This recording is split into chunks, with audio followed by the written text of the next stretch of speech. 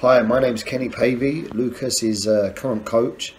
I've had him for about 5-6 months now.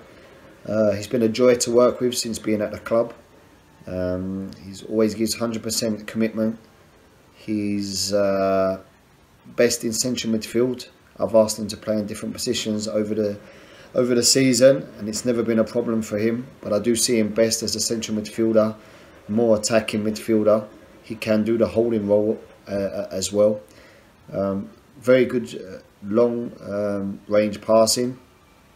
Has a good eye for a switch of play, but can keep it short as well. So he has that feeling when to go long and when to keep it short. Gets some important goals. Good long distance shot, and good at set pieces.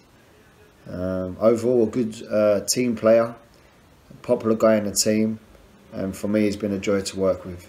He was very upfront with me about his ideas and dreams of moving away. We don't want to lose him, but I would never stop anyone going forward in their dreams, and I'm fully behind him.